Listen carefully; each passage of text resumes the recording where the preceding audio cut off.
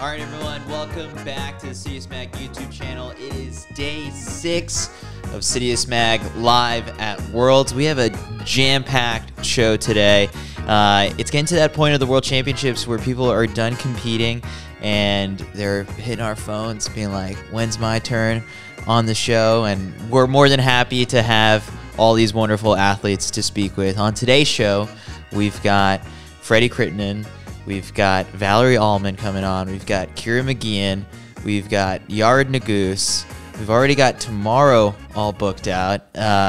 So this has been a ton of fun. We couldn't have done it without the support of ASICS for backing us and all of our coverage of the World Championships, from, supporting us at these massive group runs that we had this morning, the the ability to have a big team here.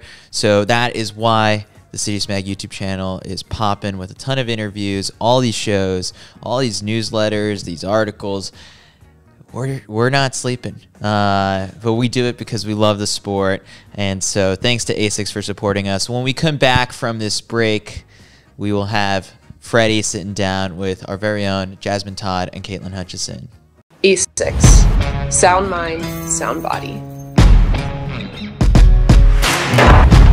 365 days. 1 year until history is made.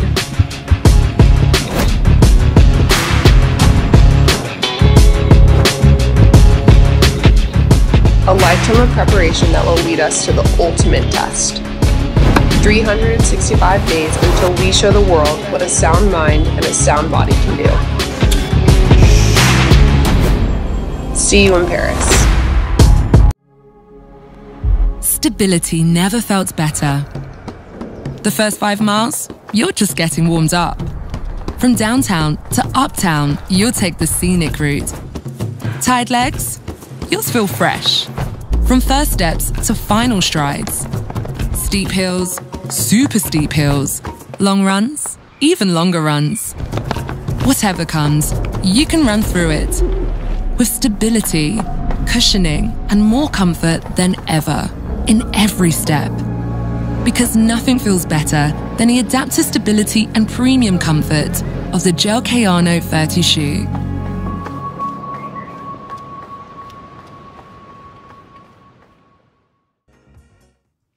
Hey y'all, it's me and Jasmine out here with the one and only. Who are you? Oh, I don't even know who I am, but I know who this guy is.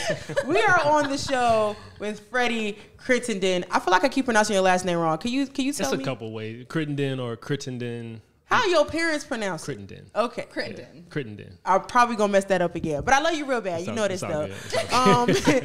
If y'all don't know who the Freddie is, he just got 4th place at the World Championships. Everybody give him a round of applause. And he is on the show with us today to talk to us about how cool he is and everything else you ever want to know about this guy. So, I mean, not only 4th place, but this is your first World Outdoor Championship. Yep. And I just gotta let you know how proud I am of you, because this is your first time making it onto the World Outdoor stage, which is huge. And then to come in 4th place, like, what were your emotions and feelings? I mean, obviously, of course, everyone has the aspirations of getting that medal, but a 4th place for your first time being on a world stage, like, I'm hyped. I'm not even gonna lie. I'm just like, as you should. I'm super happy. Like, I can't complain about anything. I mean, there's a little piece of like 600s. Like, come on. But like, I'm not mad at all. I'm here. The goal was to get here, and I'm here. So I'm happy with that. I think you went above and beyond. So what is the difference of making a world indoor team versus being on an outdoor team? Well, I haven't been on an indoor team yet. Okay. I've been on like a bunch of like outdoor teams, like Pan Ams and U23. Like, I think I've been on 5 or 6. Yeah, 5 or 6 like smaller teams. So this one definitely hit different. It definitely hit different. But yeah, it's a good different. It's exciting, way more exciting. So talking of like way more exciting and stuff like that, Jasmine always likes to ask like, how was the Team USA hotel? Because she was, you know, she been on a couple teams before, so she know how y'all get down. But I want to know what your experience is like being out here with the team and whatever y'all got going on. You know, that's the thing. Like I was on other teams, and I was definitely interested to see how they would like treat us. You know, how they would like cater to us and this and that. And I was like, this is the biggest race of the year, just world championship. Absolutely. They gotta pull out all of the stops. So I'm like, yo, we about to have our own rooms, like hot tubs in the bathroom. I'm like so sorry. I pulled up to that room. Like, It was somebody in there. I'm so sorry you thought that. Well, yeah. Well, I already knew I was gonna have a roommate, so I was like, maybe we both gonna be. Wait, you know what guys I mean? didn't get to choose your roommates? No, we did. Oh, we okay. did. I was like, dang. And the hotel awkward. the lobby was nice, but you go up the elevator and you like come out of the elevator and it's like, okay. Dang. At least it's in Budapest though. Yeah, we were right in Okay, Budapest. right, You know, right, it was cool. And I was rooming with my homie Brandon Carnes. He runs the 4x1. Okay, for sure. Okay.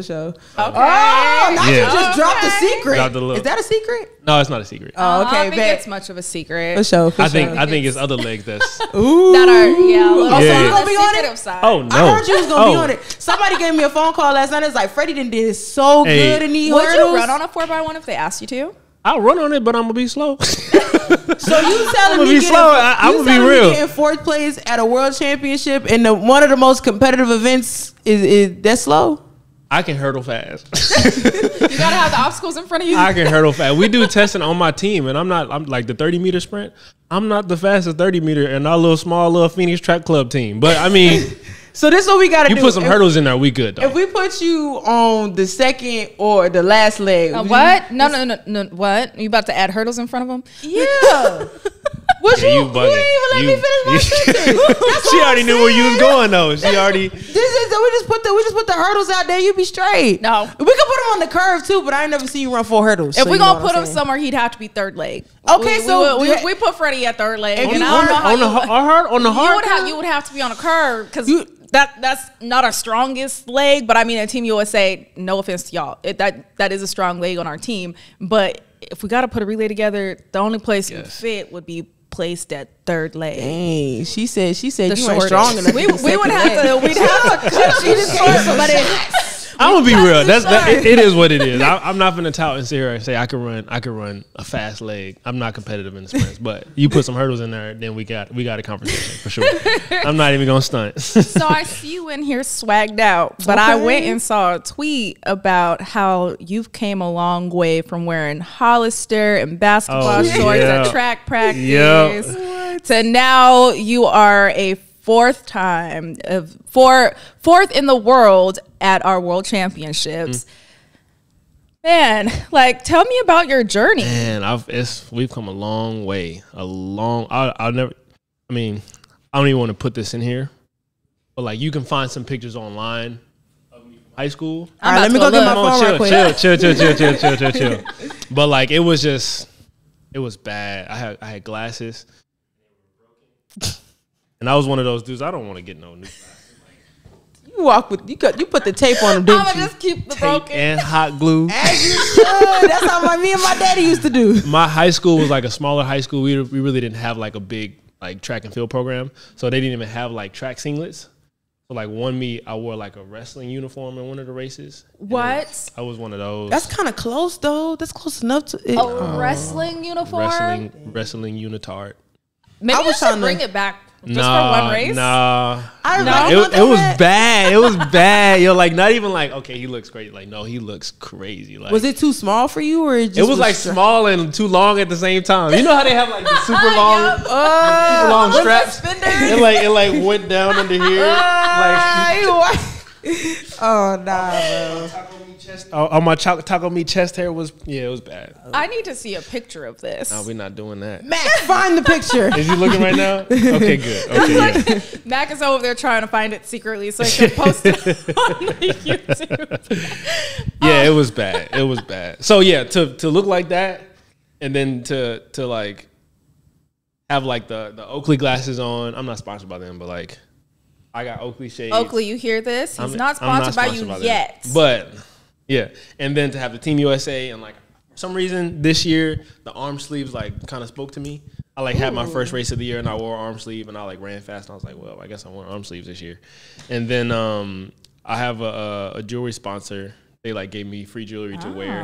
That's why I have this stuff. Okay, come on, chains. Yes, sir. Come on, bracelet. Crazy. Come on. I mean, earrings. it eat though. So I don't know. I just feel like I look a lot better on the track than I did the hot glue and the rest of the guitar. So I think we definitely have come a long way in terms of like looking presentable on the track. So if you could tell yourself, your younger self, something, what would you tell your younger self? Find a woman that help you look better than you do. So shout out to his wife. Shout out to my wife. To your Yes. wife. And Yes. as we talk about your Yes. wife, you just recently got married. Yep. Like, Yep. What whole married Wait, man out here? Mhm. Come There you on. Yep. Stop playing with Yep. the boy. Is wifey here? Yeah, she's here. We just enjoyed the bathhouse here in Budapest. I Was think that like your guys' little honeymoon vibes? Kinda. It did feel like we were on a little vacation. It really did. I mean, it was only a couple days here, but like it was nice to just kind of like Decompress. Yeah, exactly. Just decompress and just enjoy a couple days here in Budapest. Yeah. Oh, that's so cute. Yeah. Wife life. How was her? Do you know like what her reaction was when you got fourth? Well, she knew because the plan was just to make the final and be competitive type of thing. Absolutely. And she was kind of relieved, and she was feeling how I was feeling, like I just want to make the final type of thing. We both had the nerves for the semifinal because it's like kind of on the chopping block. If you don't perform here, Dude, you performed. nothing matters, So Woo! You gave it your all. In that semifinal. I did. That was a very like high emotion. Like when I tell you, I've been in so many situations and I've been running for so long that like nerves don't really like get to me. But that semifinal, my neck was hot. I felt my heart beating in my face. I was at the line like, yo. My dude was about to break out in hives. It was. I've never been that nervous in my life. But I'm very happy that like those moments like they like drive me and I can like do what I did. You know what I mean? Like it just brought something else out of me and I was like, yeah, I was hyped. Was there a way that you calmed yourself down in that moment? I usually just try to focus on one thing. Like if my heart is beating too fast, I like have to breathe slow. And then when it's time to race, it's just like focus on one cue. Either like get out hard or like be aggressive, like something specific that I have to like focus on. And that kind of just like helps me block out everything else. So speaking of racing and just being one of the fastest guys in the world, because No big that's deal. just so casual, right? No big deal at all. Like, I don't know. I just remember, I think it was after the semifinal, but you were noticing that like me and T were like trying to like sit on the ground. You were like, I'm the man. He's like, I made it to the final. I'm gonna get y'all a chair. Yeah. And so he tried to like hop over, like, I don't know where he went. He came back and he was like, I told y'all I'm the man. And he just places the chair over gosh. like the mixed zone barrier. And we're like, okay. And then Natalie from USATF was like looking at him like, where did he just go? I'm like, what the hell is going on? So I just want you to tell me like how it feels to like not only like think that you're the man, but like prove that you're the man. Well, I don't think I'm the man. I don't know. I think it's definitely a process. I think for me, when things line up and I'm feeling a certain way, it's like, okay, if this is in place, this is in place, this is in place, like nobody's stopping me. You know what I mean? Like, and it's kind of bad because sometimes it is fragile. Like if there's something that pops up and I'm like, okay, that throws off things, then I don't have that mentality. There's like some caution or like some hindrances or like something that's holding me back. But like when I do, and I felt like that this whole weekend, when everything is hidden and I feel like I checked off all the boxes, it's like, I'm unstoppable right now. Like I don't care who it is, And with the C, I literally prelims and semis, I was like, y'all been standing out here all day? Y'all been doing these interviews with people? And they were like, yeah, we've been here all day. I was like, you want me to get you a chair? I was like, and like behind the scenes, like when I'm walking, like getting ready for the race and stuff, I see empty chairs everywhere. Like, Come They on, not man. using them I chairs. mean, not only are you the 4th fastest man in the hurdles, but you're also a gentleman. So Yeah, like, you. Y'all need a You seat. picked the right one. Yeah. You picked the Chivalry right one, is wife. not dead, you guys. Okay. Chivalry is not dead. Yeah. I just think it was So, hilarious how like you just like walk but through the door. I'ma that, like, get y'all he a wasn't chair. supposed to go through. I got And y'all. I'm like, where is he going? And Natalie's like, I don't think he's supposed to do that. I was like, nah, I got a bib. He's like, I can I'm do the man. everything. I'm the man. So look, we're talking about all this right now, but let's get into the final a little bit. So I know you were saying in the semifinal, like you were super nervous. Were you nervous during the final too? Because you was up there with the big dogs, and you are one yourself. So how did that feel? Finals, I wasn't nervous at all. I think I think it's one of those things like prelim, you got the nerves, you ready to go, you like hold on to all this energy. Prelims, you get a lot of the nerves out. Semi is like, oh, I've been waiting all day. I woke up at 7. I don't run till 8:05. Nerves. So then once the semi was off, it's like, okay, we good. I'm good to go. I'm running fast. Like I'm feeling good. Like everything is hitting. You know. So when the final came, it was like, I'm here now. I don't got nothing to lose. I'm in between my dog Daniel. I'm in between and Grant. Like I was like, I know they gonna get out. So if I get out, I'll be good. I'll be straight. You know. So I was like, as long as I do this and this, I can win, or I can medal, or I can do whatever. So I wasn't nervous at all. I was ready for that moment. And how did it feel like being in between, like just to continue to touch on that again, like to be in between like Daniel and Grant? Because I mean, you guys along with Cordell had like the biggest chances of just like completely sweeping the entire field. Yeah, that's what I was hoping it was gonna happen. Exactly. It almost did. Yeah. So I'm It excited did. to see what happens next year. So what was it like, you know, like being with them and knowing that like, hey, like we can do this. Like this is real. Yeah. Like, it was comforting in a sense because like I raced them so much. It was actually interesting. I had one of my best races last year in Berlin, and it was the same thing. Grant was to my left, Daniel was to my right, and I was like, I just got to get out. And I was like, this is literally, I've been prepared. I'm prepared for this moment type of thing. Like, yeah. I've been in this space before, and I can perform in this space, you know. And it was just like, if I just do what I did then, I'll be straight, you know. Right. So it was a comfortable spot. It was a familiar spot. And yeah, it was exciting. It was good. Yeah. At what point? Oh, this is my last one, I promise. At what point in the race did you realize that you could place pretty high, like on that, either get close to the podium or just be right off of it? I think towards the end of the race, I think I got out okay. I don't think it was like an amazing start.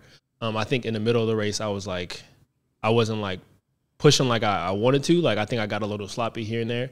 But then towards the end of the race, I felt myself like closing on Daniel a little bit. And like I literally was closing all the way to the end of the race, to the finish line. And I was like, okay, like if I keep doing this, like it could be good. As long as I'm with one of them, I'm not with Grant because he all the way up there. He all the way up there. But like feeling that I was closing on Daniel, and Daniel is usually one that's closing. So like for me to be like creeping up on Daniel, I was like, this is a good look. I can medal. I can do a lot. And I thought I did medal until Hansel. I didn't see nobody over there. That was scary, man. Like I thought I medaled until I realized Hansel was on the other side. Shout out to Hansel, but you know, he was just like the little villain that made it in, and I feel like he was the one to break you guys up. If it was anyone, I figured it would be him. Right. But Olympic champ. Come on. Hansel. Yeah. And he had to put on for his homeboy because I think he had the world lead too, and then unfortunately he ended up. I wanted him to race so bad. Like, I know. Like, and Grant was giving him some encouraging words too. Yeah. So I would like to know, now that you've ended 4th in the world, how does this have you looking into the future, going into the Olympics? Right. So it's been a crazy journey. 2022 was kind of my breakout year. I ran a PB after 4 years, and I ran 13 flat, and it was like, okay, like I'm putting some of the pieces together. And even this year, it's been another year of like taking what we learned in 2022 and like just trying to be a little bit better. And I have a unique perspective of like what worked, what didn't work, what was good, what was bad. And like, I just have a better scope of what makes me feel the best. You know, I really haven't had that great of a season in terms of like my performances. Like my performances have been like kind of mid. Like I haven't really had any breakout performances and stuff. And it wasn't really making sense why until like after my race in London, and we like took a step back, like figured out what was going wrong and this and that, and we did, and that's why I was able to come here and like feel even better. And based on what I've been running this year, I probably would have got like 6th or 7th in the final, you know. But because we took that time to figure some stuff out, like I was able to perform even higher, you know. So this year, I feel like we've learned so much. I have that formula narrowed down even more. And, like, I just know, like, from my performances, like, I've gotten a little bit more research. I'm probably going to be tier funded at USATF. Yay! And, insurance! Yeah, insurance, health insurance. Yes, sir. Yeah. I got a huge blessing from U.S. Track and Field Foundation this year. Nice. And they have been, when I tell you my jaw dropped when I saw my name on that list, yo, and my wife too. I was just like, yo, this changes so much for us. You gonna add her on your insurance? She already on my insurance. she already on it. That was the main thing. She was like, you got insurance? So like, yeah, that has been huge. Just knowing that, like, I have the medical stipend, I have medical funding, I can go to Colorado Springs if anything happens. Like knowing that I have those things and narrowing down like what works and what doesn't work. Next year is going to be scary. It's going to be scary. I'm so excited to see you. And you're out in Arizona with Tim. That's hometown for you, ain't it? That's hometown. I don't know how you're doing it, training in that heat. Like, how early or late do you guys practice? Yeah, Tim's crazy. Yeah, summertime we have to go late. We go like 5:30 p.m. like after sunset. Sounds about accurate. Because if we go during the daytime, ain't no way, Jose. Ain't no way. Ain't no way. Hey, no way. Would you prefer the evening or the morning? I like the evenings because it's easy to like replicate like race time. It's like this is when we run during races. It's evening, like you kind of get your body used to just relaxing and chilling, eating, hanging out until it's race time. So I think it's good for the summertime. In the fall, we usually go a little bit earlier, and it's better then. But in the summer, it's fine going in the evening for sure. How do you like training with Tim? Be careful what you say. I will say. I love Tim to death. I love him to death. That's my dog. Like, he's one of my best friends. We talk about everything. We've really gotten really close the past 5 years. He is crazy. An awesome dude. That man is crazy. I've seen his workouts. Yeah. What is the hardest workouts that he has had you do? Oh man, my least favorite workout is 3x350. 3x350. Ouch. That sounds like some Coach Green would make me do. Hurt my chest and 3x350 to so many other people. I feel like they're like, it's okay. More flashbacks. Yeah, we work our way down. Like we start off going like slow 450s, like then we pick it up a little bit. But by the end of the training block, it's like 3x350, all out, full rest. But wait, you a hurdler though. You don't do the 4 hurdles in nothing. Like I know every coach is like different. Right. Like, you know Tim is crazy. I know Coach Green is crazy. Okay, because there's some stuff I see. I'm like, there's no way. No, I mean that you're making. You talk about Coach Green, and I know you've told me some of his workouts, but I have literally sat and watched Tim train high schoolers, and I look at Tim like, Tim. And you know what's funny? If he were here, he would say, to be honest, we haven't run that many yet. I'm like, bro. We've done this workout 3 times, which isn't a lot. If we have like, let's say we have like 40 weeks of training, right? If we have 3 sessions of 3, it's not a lot, but like what you remember. That pain will linger you remember forever. It, you know, the PTSD. Yeah, it's that's definitely the craziest. The craziest work. It hurts so much. Like I'd be screaming at I'd be cussing them out. I'm like, you got me messed up, Tim. You really got me out here running. And what she said that you or Charlie was, I'm gonna just go home. I'm gonna just walk out. I'm the athlete that I'll be like, hey, coach, I'm gonna go home because I don't know what you thought this. I'm a long jumper now. I don't even sprint no more. So why are you making me try to do 300? First of all, the fact that I was doing 400, 350, 300, and I looked at him like, sir, I run 60 meters. Barely that. Like, what are we really doing here? Yeah. But I mean, since you've been in Arizona, I gotta ask, like, what restaurant's your favorite so far? Ooh, Harumi Sushi.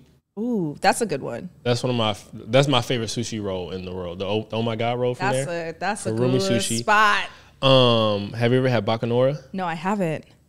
Yo, delicious. He said, "Go catch a flight." I need to go. I can't even explain. I'll be home soon. Literally, if you try to go there, they're like, you can't come here. You literally, you can't even make. They make reservations on the 1st of every month, and they're gone in 30 minutes. So how you got up in there? Noted. Well, I did it. Well, you're the fourth fastest man in the world. I got a credential. I got a bid. Show up like. What do you mean? So the only way I got it. So my job, G Road, nonprofit. Shout out to them. We did an event. We do our annual like fundraising event, and we had a bunch of food catered to the event. Bacanora was one of them, and they had food for us there. When I tell you, I had 12 plates of their like steak, literally 12 of them. Like, I don't even care if I'm full at this point. Like, cause they brought their just grill. tastes so good. They had the flank steaks. They like had the limes they were cooking right in front of you, and like it was fresh like flank steak with their like so special good. seasoning. So they killed the cow in the back. Literally. Dang, that's Literally. crazy. Peter about to come get We're you. back in Jamaica, huh? Peter about to come get him. Yeah, Kill the cow, kill the Bacanora for sure. I feel like I had a place recently though. Actually, I went to a place. There's this new place called Latha, Latha. Okay, it's new, so I probably definitely ain't had it yet. I went there.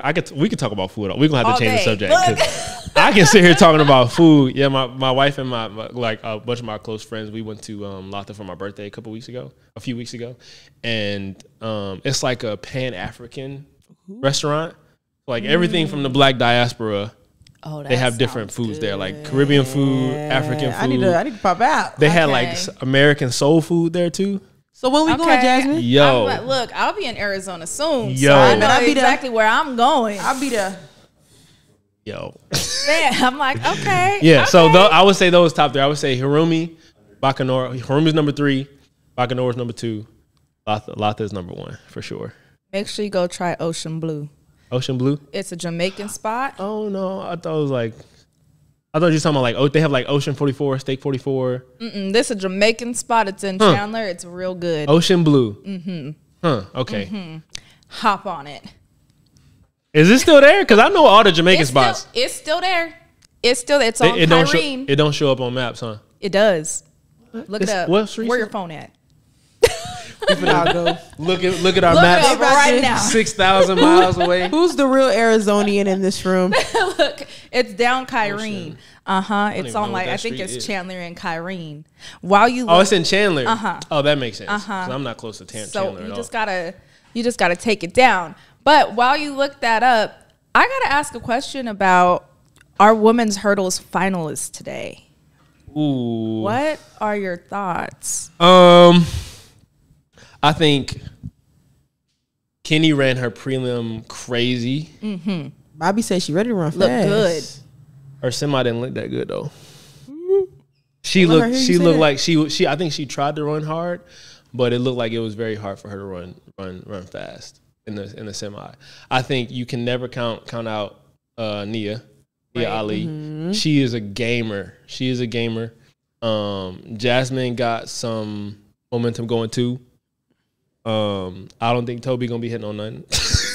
Okay, so Really? I was in my track group chat last night, and one of my friends was like, "One hit wonder, she ain't doing nothing." I was like, but before all the mess went down, with like her being was banned, good. like that Yeah. same day, she ran a really, really great race. Now I know, like, we don't know what's been going on with like training and like her mental state while she had to sit around and wait. But I'm just saying, like, it only take one race to make something happen. I think with championships, it comes down to how you feel in that weekend, and how you manage the rounds. Like when I saw her prelim race, she looked like she was trying to run hard, but she just didn't like she was like, if you look at her from last year, if you look at her prelim, her semi, she was getting better each round, and I think that's what it's about. Like if you can like sustain yourself and continually be like progressive and competitive each round, I think whoever can be the cleanest and the most competitive in the final is usually the one that's going to win. And I think that's definitely true because, I mean, we've been talking about the women's hurdles like all year. Like they have just elevated themselves. Phenomenal. And it's gotten to the point to like everybody named mama is fast, but it's like that race that day, like what are you going to be able to produce? Like, are you a competitor? Because we all know that y'all can run between 12.2 and 12.4, and like we never know what the winning time is going to be. But like you said, if it's not clean, if you're not, if your rhythm isn't correct, if you're worried about other people, if you're tripping over hurdles, like there's no room for error in like the women's hurdles right now. The unique thing though, and we were talking about this, the men, we had a prelim on Sunday. And then we had semis and finals. I was going to ask that. That was about to be my question. So what are your thoughts on that? My thoughts are like it makes it a little bit more difficult to predict because like you can recover after 24 hours and come back and be completely different. You know, if they have semis and finals on one day, then it's like you kind of know where they at based on how the semifinal went. But if you got 24 hours to recover and get treatment and make sure you're good, shake out, like get the nerves out, like it's anybody's game at this point. It's a different conversation. So like I couldn't even guess. As a hurdler, what would you prefer? Would you prefer to just have the semi and final that day, or? I like semi and final because it's just like practice. Like you got one rep, or you got multiple reps, right?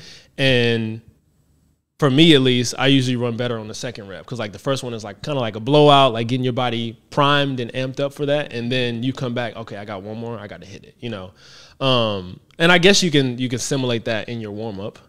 You can have like a six hurdle rep or something before you go out, but like it's just not the same. You know, the adrenaline is like the competition. You got people beside you. There's stakes, there's risk. You know, but yeah, I don't know. Yeah, I would definitely prefer to have semi and final on the same day for sure.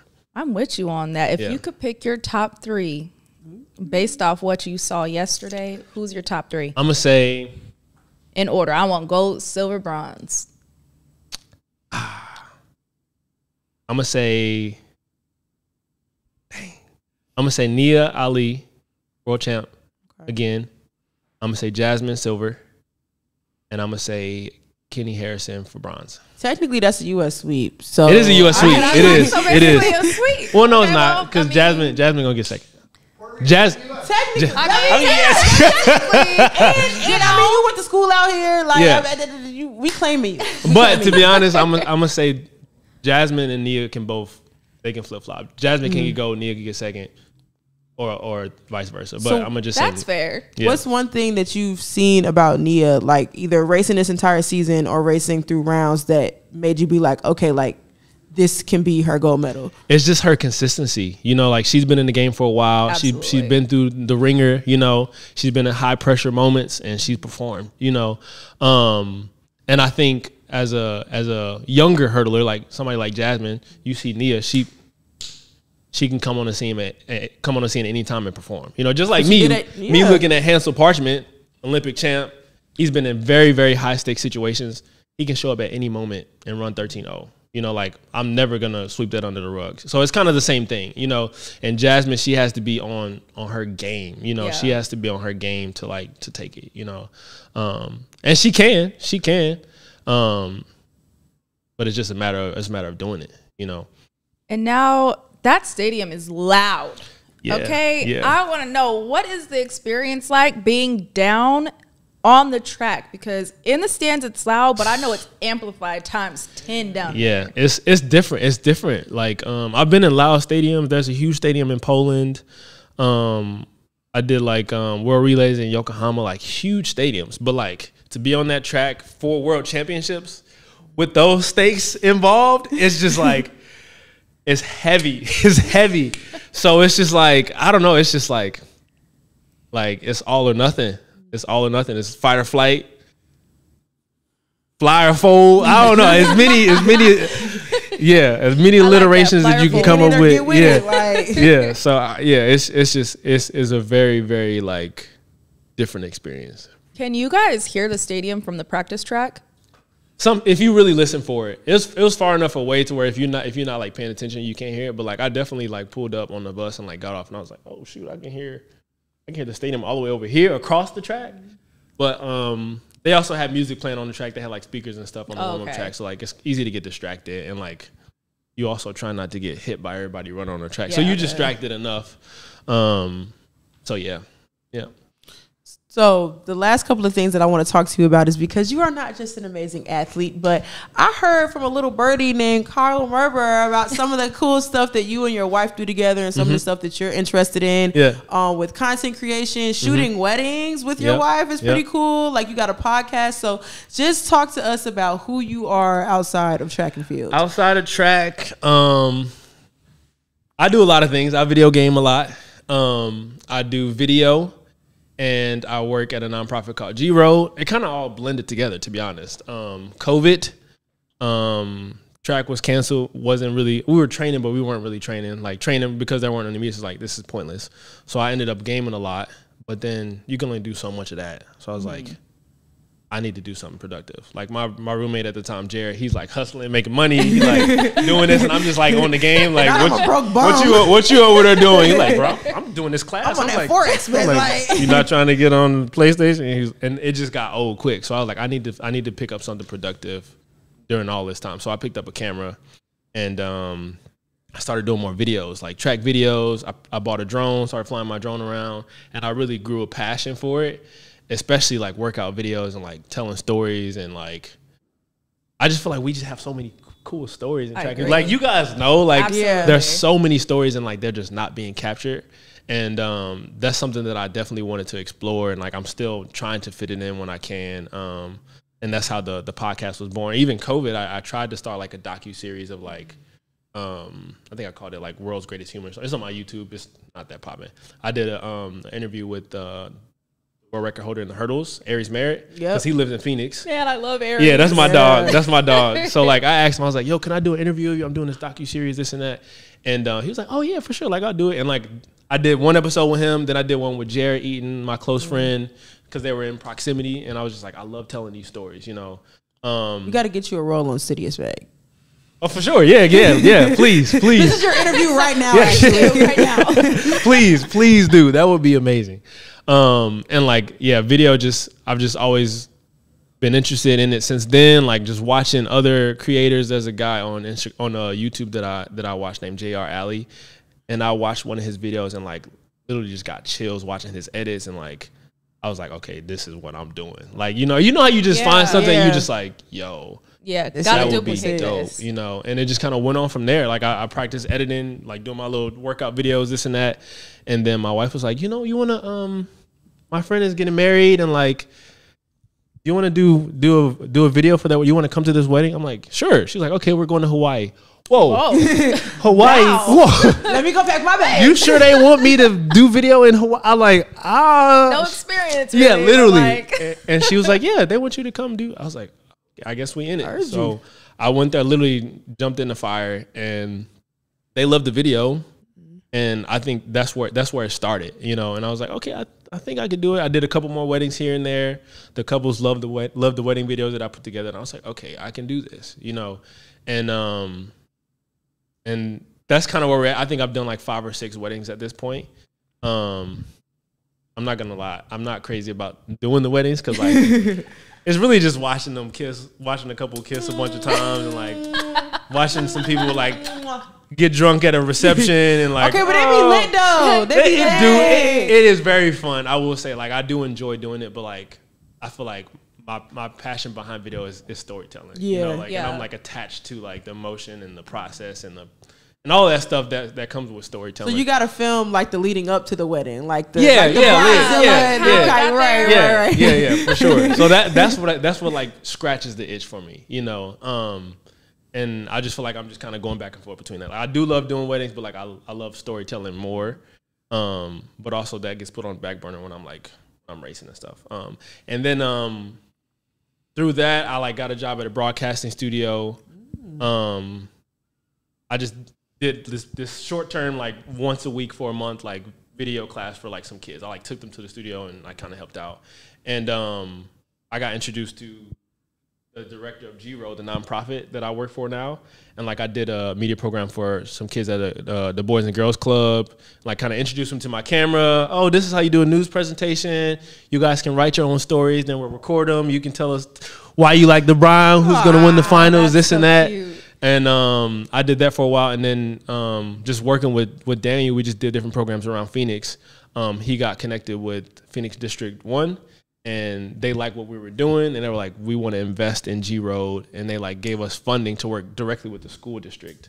Nice. So like, because I was attached to Daniel and G Road, like we like got elevated, and now we're like in the schools every day with the kids. Like we give them a free program from 3 to 6 every day. Like families have childcare until 6 p.m. every day. That's perfect. Oh, that's awesome. You know, and changing the world. Yeah, and it feels good. You know, it's super exciting because like it's one of those things. Like, you ever have that feeling where like you could be good at something, but like you never had the chance to try it? Yeah. You know, I love giving that feeling to kids. Like I've met some kids where I like give them a camera and they just light up and they're just like, oh, like I want to do film, I want to do this, I want to do news. Like it's just different programs like that. We just give those programs to kids so they can find and help them be prepared for life. Like if you know what you like, then you can kind of direct your life a little bit more.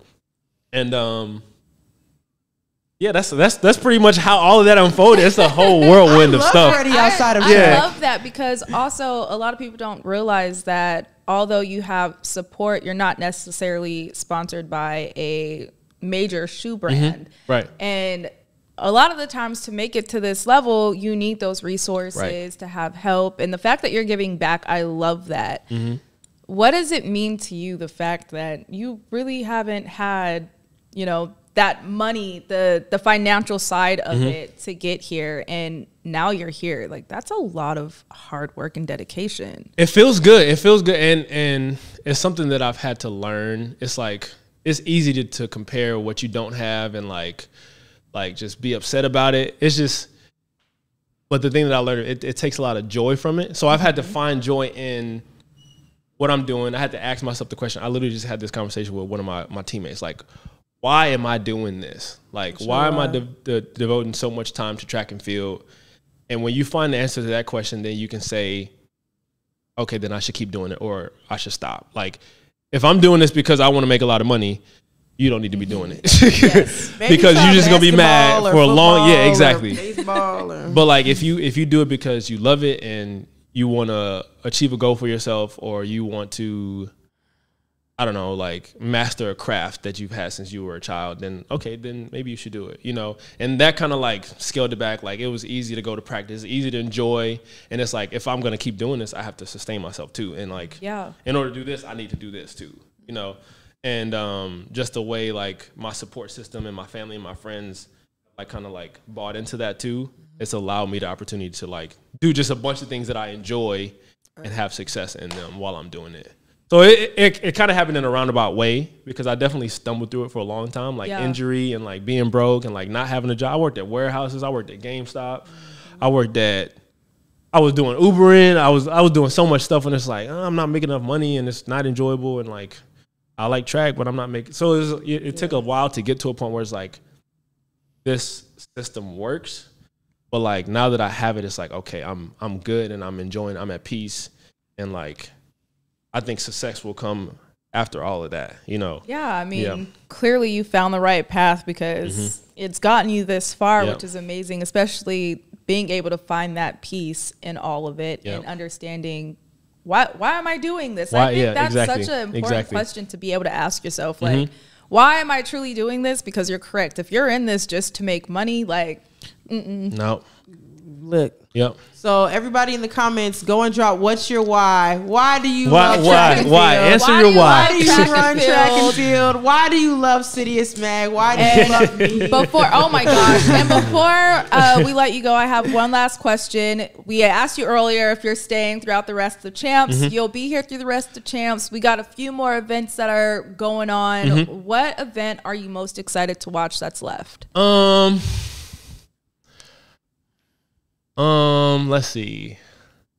I need to check the competition schedule. I need to check what we got left. I'm excited for the 200. That's tonight, right?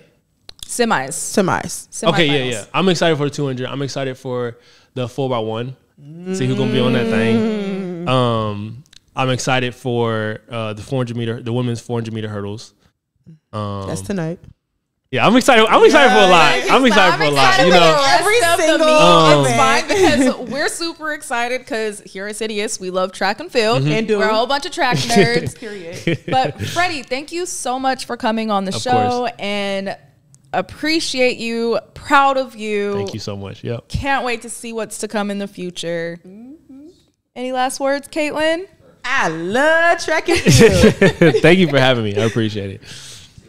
E6. Sound mind, sound body. 365 days. 1 year until history is made.